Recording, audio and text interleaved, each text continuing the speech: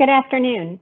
Thank you for joining us for the Office of Research Institutional Review Board Training Consent Language. I am Tiffany Willoughby, Research Education Programs and Outreach Manager in the Office of Research. I will be your moderator today. Joining me today to deliver the period of instruction is Amanda Boone, Institutional Review Board Director in the Office of Research Integrity and Outreach, and Mary Beth Goodnight, Institutional Review Board Specialist in the Office of Research Integrity and Outreach. Welcome, Amanda and Mary Beth. Thank you, Tiffany. So we are very excited today to talk about the informed consent process. If you have any questions, you can type them into the question and answer section, and we will get to those a little bit later. So the learning objectives for today will be to define informed consent, understand when and why informed consent is required, identify different types of consent, learn the consent process, and discover the elements of consent. So what is informed consent? Informed consent is a voluntary agreement to participate in a research study. So all research studies should, the participant should understand that it's voluntary. You're not required to participate, even if it is your boss or your professor, or if you're like a medical student and it's somebody above you. Any of those types of positions should not be coercing anybody to participate. It's all voluntary. And you should be aware that you can remove that voluntary agreement at any time throughout the process. The goal of the informed consent is to provide the necessary information so an individual can make an informed decision. So if you just tell me a sentence about the research, then I probably don't have all the information that I need. The consent should provide everything that I need to know about the study, so benefits, risks, procedures, everything about the study to ensure that I can make an informed decision about whether I would like to participate or not. Why is informed consent required? The Belmont Report and the Nuremberg Code highlight the importance of autonomy. So autonomy is being able to make that decision by yourself. So I am an adult and I can make the decision on my own about whether I want to participate, but children would need parental consent as well. If you're under 18 years of age, you may not have the ability to decide if you want to participate in that study. Individuals with diminished autonomy could include those with mental capabilities that are not, so mental disabilities. So any individuals like that would need somebody else that could provide consent for them along with them to ensure that they have their best interests at heart. So the Belmont Report principle, the one that's really important is respect. So you want to make sure that you're respecting that individual. You're not trying to get them to participate in this study without providing information to them, or maybe if they don't have that level of autonomy, you would need to require somebody else to be with them so that, like a legally authorized representative or a parent, so they can make those decisions as well. Informed consent is required by federal regulations. When is informed consent required? So informed consent is required for all research projects, regardless of study location. So whether you're doing it on campus, at somebody's house, at another institution, UT Southwest, informed consent is still required. Is regardless of the study. So whether it is diagnostic, interventional, social and behavioral, whether it is online, in person, doesn't matter if it's a research study, informed consent is required. It's also required regardless of the level of risk or level of administrative review. So whether it is a class project, minimal review, expedited review, or full board review, informed consent is required for all of the studies. It's also required prior to an individual's enrollment in a study and prior to undergoing study procedures. So you would need to obtain this before they agree to actually enroll in the study. And you would not want to do any study procedures, asking them questions, obtaining information until you have consent. Informed consent must be legally effective and prospectively obtained. So you cannot obtain it after they have already participated in the study. It needs to be obtained beforehand.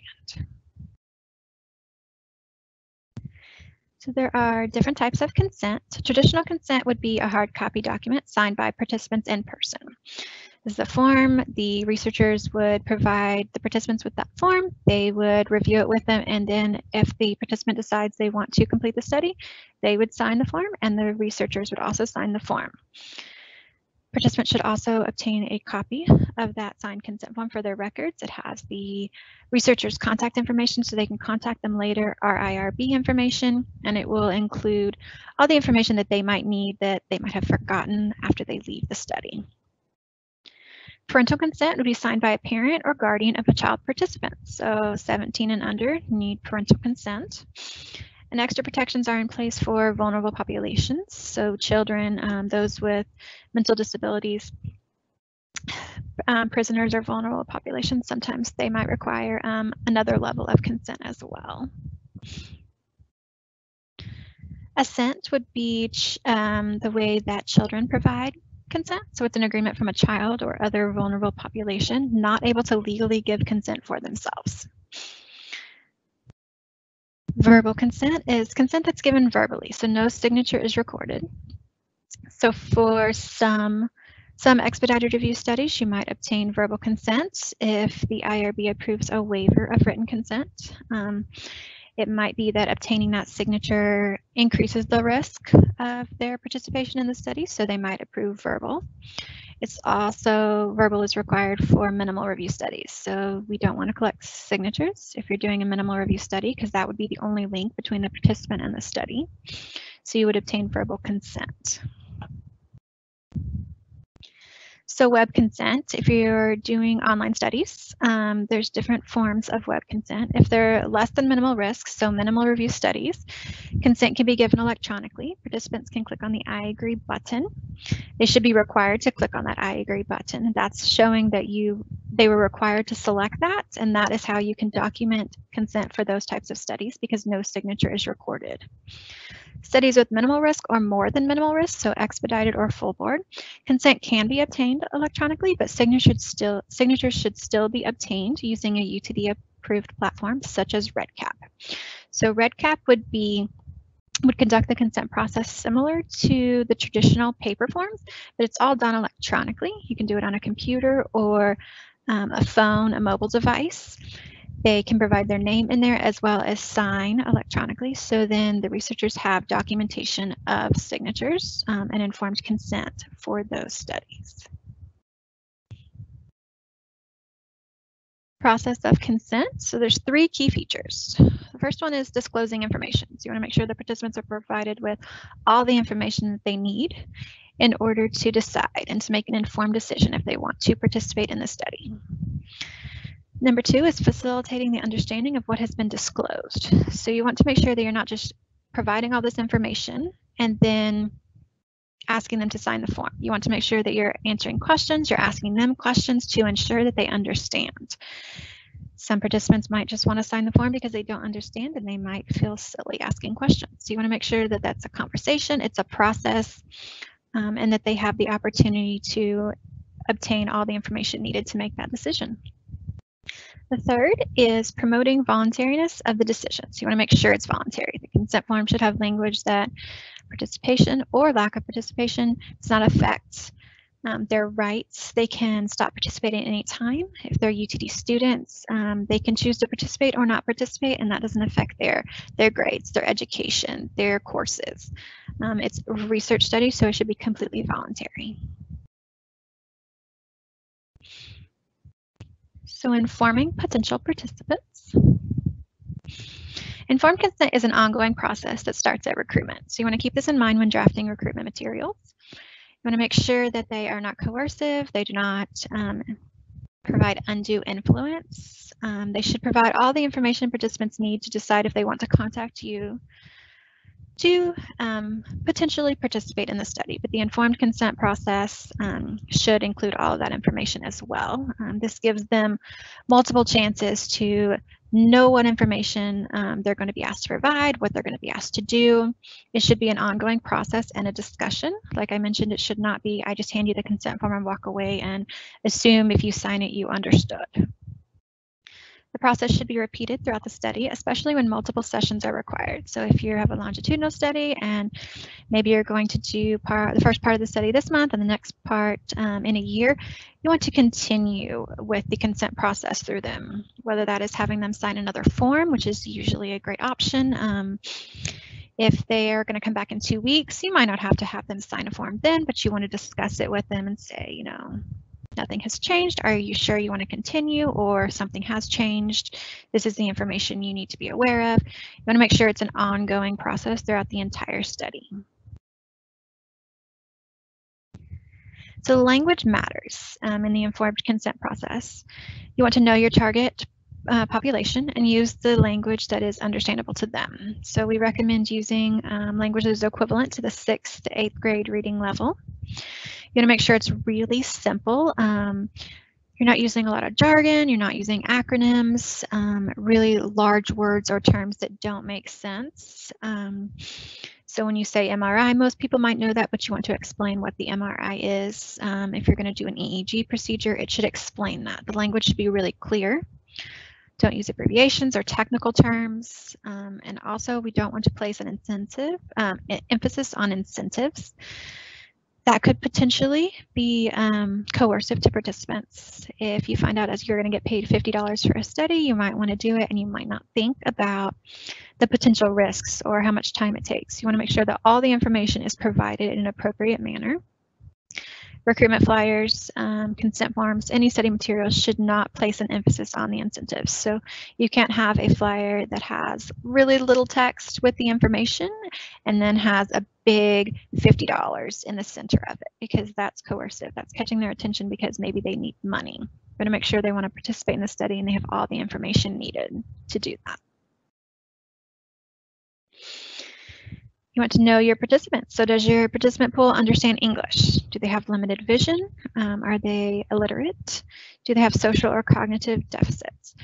This is really important to ensure that the participants have all the information that they need and in an appropriate manner. So if you're going to include Spanish-speaking individuals, you don't want everything to be in English. You want to make sure that it is translated appropriately into Spanish, so that they can have those documents in their language. If there's limited vision, what special arrangements are you going to make for those individuals?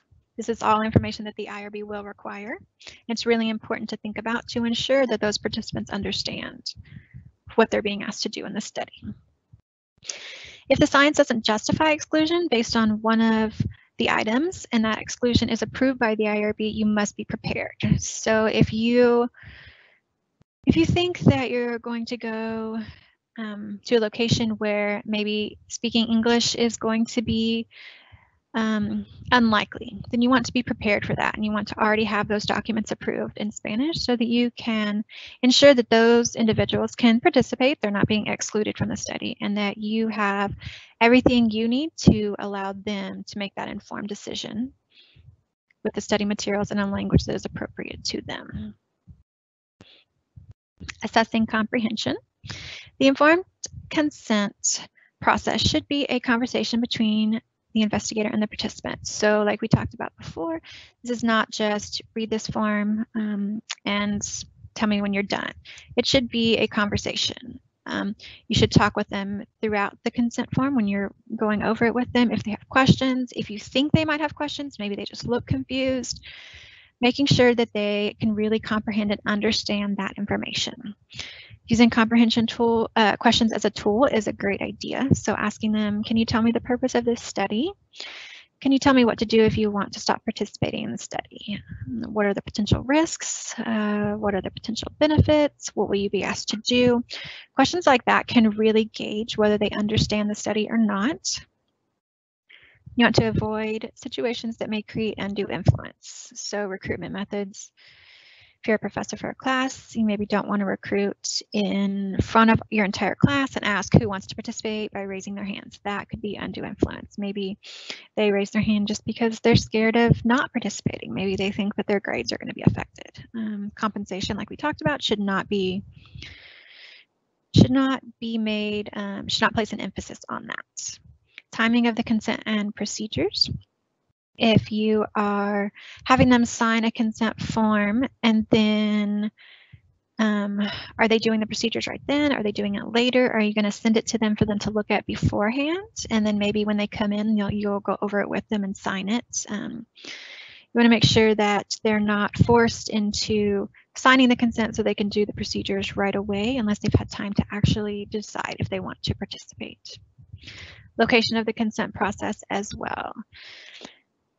So you want to make sure it's in a private location. So an office or a lab. It's not in the middle of a waiting room. It's not outside in a busy location. You want to make sure it's really private, because if there are other individuals around, it's likely that they don't want to ask questions because these other individuals might hear and might think it's silly, or any type of process like that could potentially be risky for individuals. So you want to make sure that they have the privacy they need in the location of the consent process.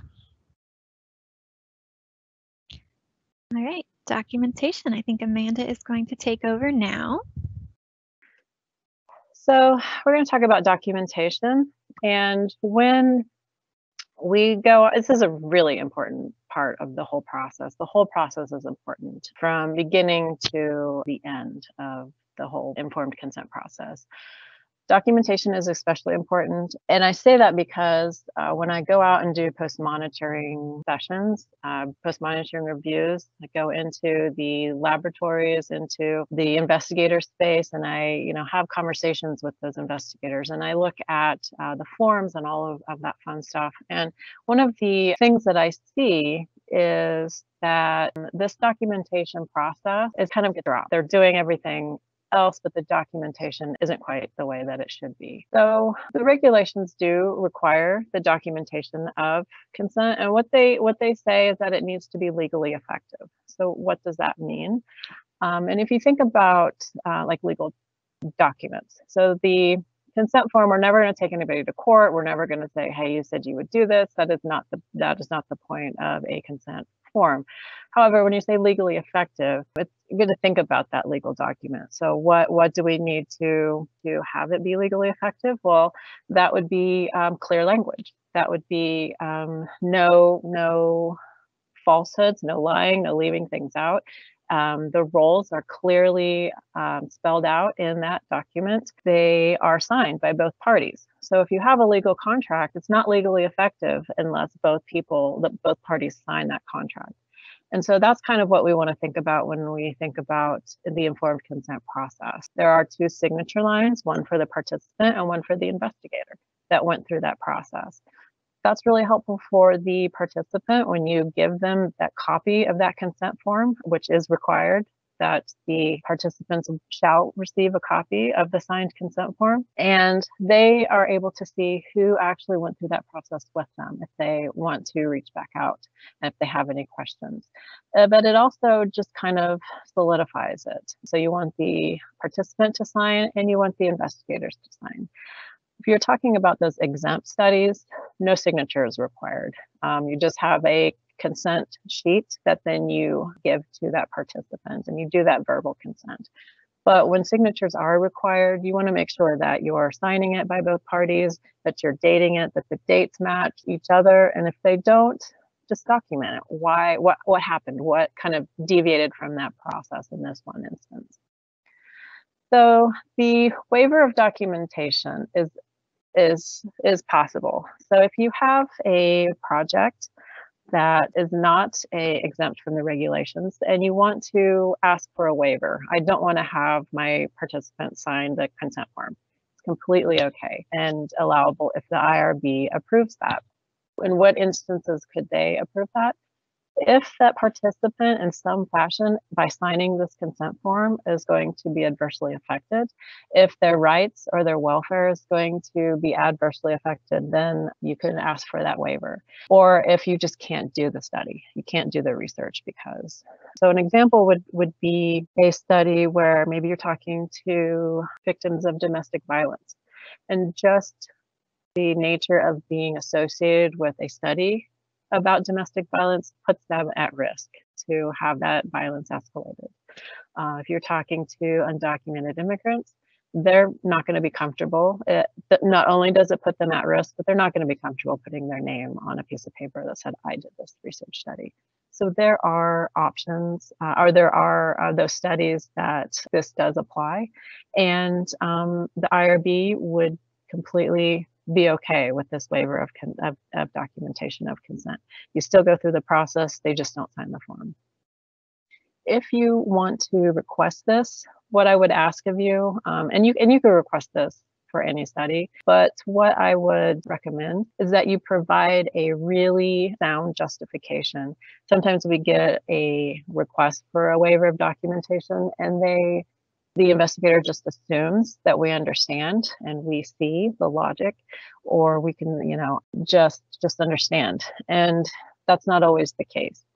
So provide a justification, argue as soundly as you can, not just one sentence, not just nobody's going to sign the form. Tell us why, so that any reasonable person can look at that justification and say, absolutely, makes perfect sense. Another thing about the documentation, sometimes studies need to use deception. Sometimes they need to hold back on certain aspects because maybe a participant would answer questions differently or act differently if they knew the true intent or the true nature of the questions. So deception is a tool that can be used when you're going through a study. It can be incorporated in the informed consent form. However, when you're using deception, it's really important to follow up with a debrief. After you've done all the procedures, you follow up with, it's a form that is kind of like the consent form, but it just outlines certain things. The purpose of the study, whether or not that was part of the deception, go ahead and put that on there. If you were leaving things out about the purpose of the study, it's a good thing to say, we told you the purpose was X, but actually it's Y. If the purpose was true to nature on that consent form, just restate it so that they understand that that was true to nature. You want to tell them what it was that you deceived them about, and you want to tell them why it was that you needed to deceive them in a way that's very logical for them to understand. And then also give them that option. Now that you know the true purpose, now that you know X, Y, or Z that we didn't tell you before, do you still want to be a part of the study? If they do, they can sign. If not, then that's okay. And you just delete and destroy that information that they provided for that study.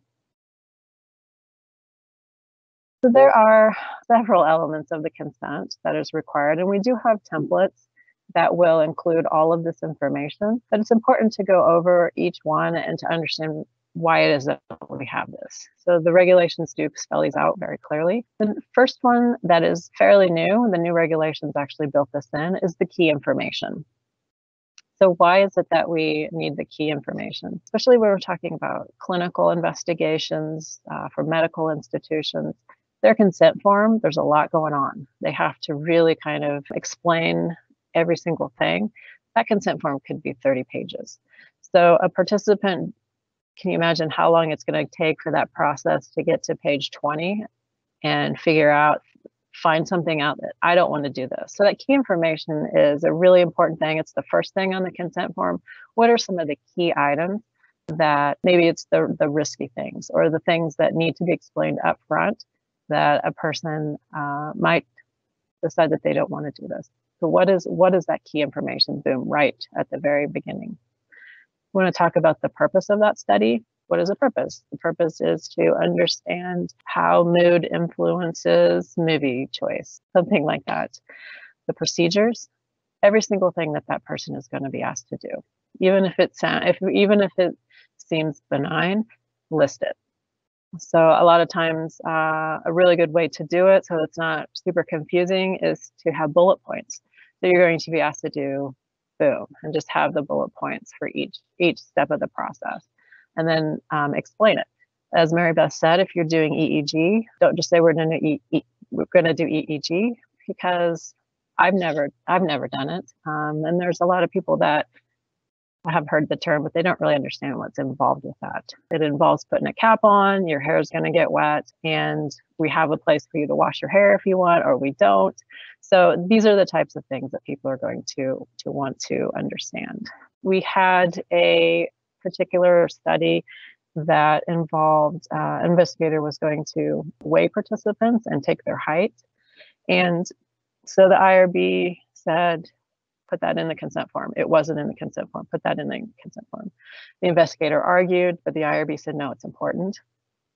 And so probably a few months later, the investigator called me up and said, I thought it was silly that I would include this, but she actually had a participant that came and saw that and decided that was what made her decide not to take part of the study, because she had a history of eating disorders and she was really uncomfortable with getting on a scale and then getting on a scale in front of people that she didn't know. So it's even the little tiny things that seem benign might matter to somebody else. Another section that is required, another element, is the alternatives. Are there alternatives to participation?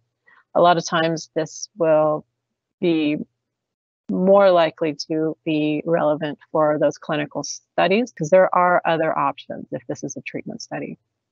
We do have some studies here at UT Dallas that provide some sort of treatment or benefit to participants. So what is an alternative? This is not my only option to get some sort of relief. There's also, if you're offering extra credit, are there alternatives to my participation in this research study? What are my options to receive the same extra credit? I'm going to talk about risks and discomforts. So these are the foreseeable risks.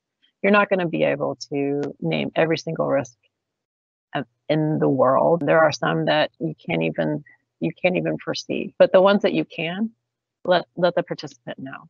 And understand that this is more than just physical. It can be psychological or social, economic harm, inconvenience, boredom could be one.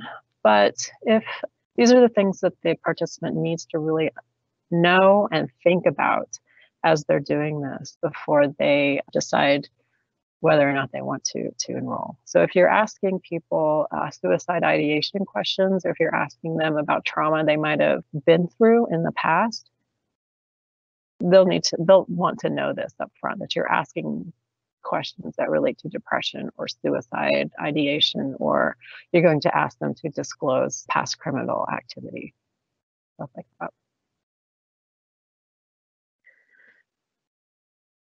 There's a benefit section. So what are the benefits? A lot of times for a particular individual, there are no individual benefits.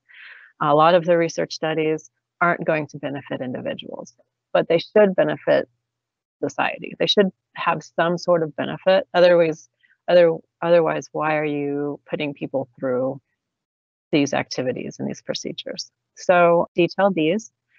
Please do not include compensation in that. So benefit is you're going to get $20. That's not a benefit of the study. It should never be included in that benefit section. We don't want that to be seen as something I'm going to get. Time commitment, it's really important to let people know how much time. Is it going to be 10 minutes? Is it going to be 4 hours? Is it going to be 4 hours in one setting? Is it going to be 4 hours over 10 sessions? This is the type of information that's really vital to include. Contact information, if they have questions when they leave, if they just want to reach out to you. If I've had investigators tell me that participants reached out, they had questions, they had concerns, something happened and they weren't comfortable, so they wanted to talk with the PI or the faculty sponsor. And then the IRB contact information as well, just in case they want to reach out and talk to us. That should absolutely be included. If there's payment, what is the payment? What method are they going to be paid? If you're using a CLIN card, don't say CLIN card. What is a CLIN card? It's just like a Visa or MasterCard debit card type of thing. And then if it is prorated, if you have 5 sessions, you'll get a total of $100 split. This is the payment schedule, 2020, kind of thing. And then the number of participants. And this is particularly important so that the participant knows the scale of the study. Not only is it good to kind of know how much data, how many people are going to be involved, but if you have like a raffle, let's say, then they will know the scale, so that then they know the difference between, they're giving out 3 iPads. My chance of winning is 1 in 5, or my chance of winning is 1 in 1,000. So these are the types of things that are important. One of the most important things I think is that the participant understands that their participation is voluntary. They can leave at any time. Like I said, it's not a legal document. Just because they signed and said that they were going to, yes, I'm going to show up for all 4 sessions and I'm going to do all of these things that you asked me to do, they can leave at any time. And it's not a problem. They can withdraw and there's going to be no effect on them. There's going to be no repercussions if they're a student. Their grades aren't going to be affected. If they're an employee of UT Dallas, they're not going to lose their jobs or not get promotions, that type of thing. If you are recruiting using or partnering with let's say an organization in the community, and you're recruiting through them, or you're doing some sort of partnership and you're utilizing people that kind of benefit from being part of that organization.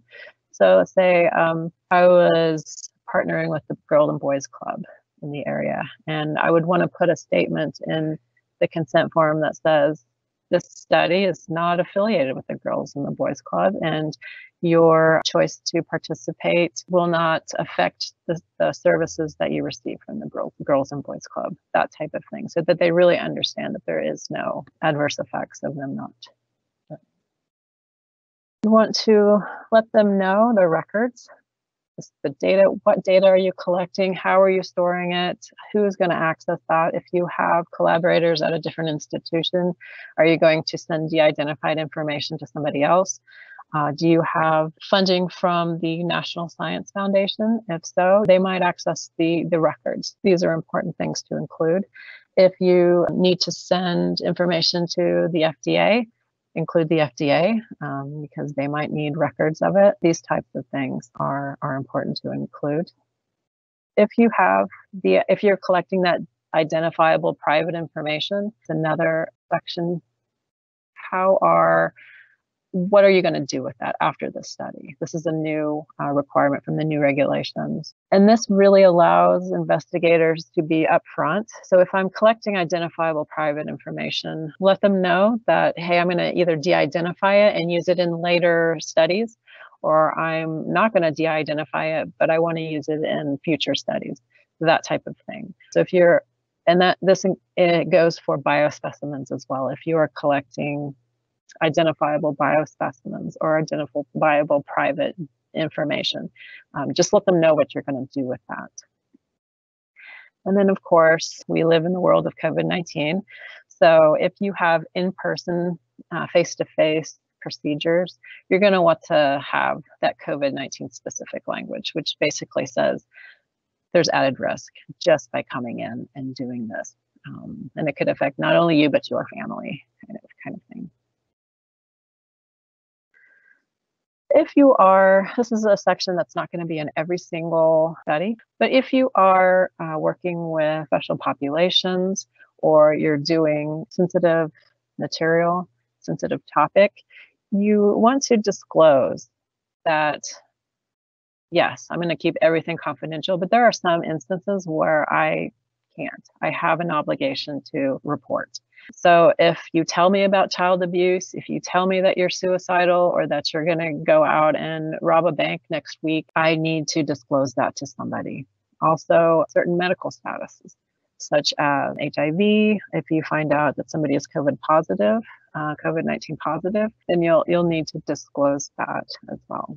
So there's a lot of studies that involve sensitive topics, and that's disclosed in the consent form, but it's also important to provide guidance to that. So, we're going to ask you questions about your depression or your suicide ideation or your past criminal activity. It could be disturbing to you. You could find it upsetting. And if so, we really encourage you to discuss that with a trained professional. You want to encourage them to get help if they need help, if they are upset in some way and they don't disclose that to you. please go talk to somebody. If it's a UTD student that you're recruiting, please include the Student Counseling Center information, the UTD talk line. If you're talking about suicide ideation, there are specific resources that you could provide. The same with the domestic violence. If you want to include specific information about resources that they can go and use. And then other items to include, there are more things. Basically, whatever will help them decide whether or not they want to do the study. Anything that would give them that extra information. And then, of course, the IRB could require other things. So just know that.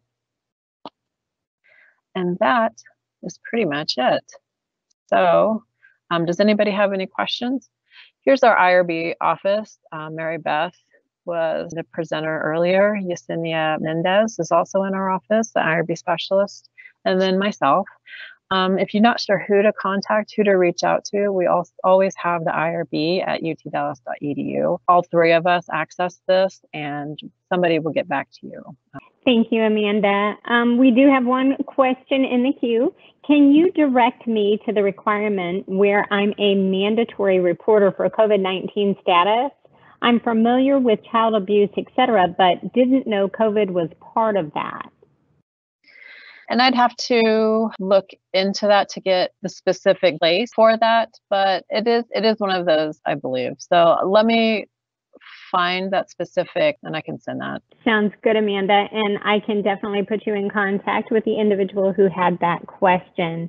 And it does not look like we have any additional questions in the queue. Amanda and Mary Beth, thank you for offering this training session to our university community. Audience members, if you are interested in any additional training, registration, and so much more can be found at research.utdallas.edu. Thank you.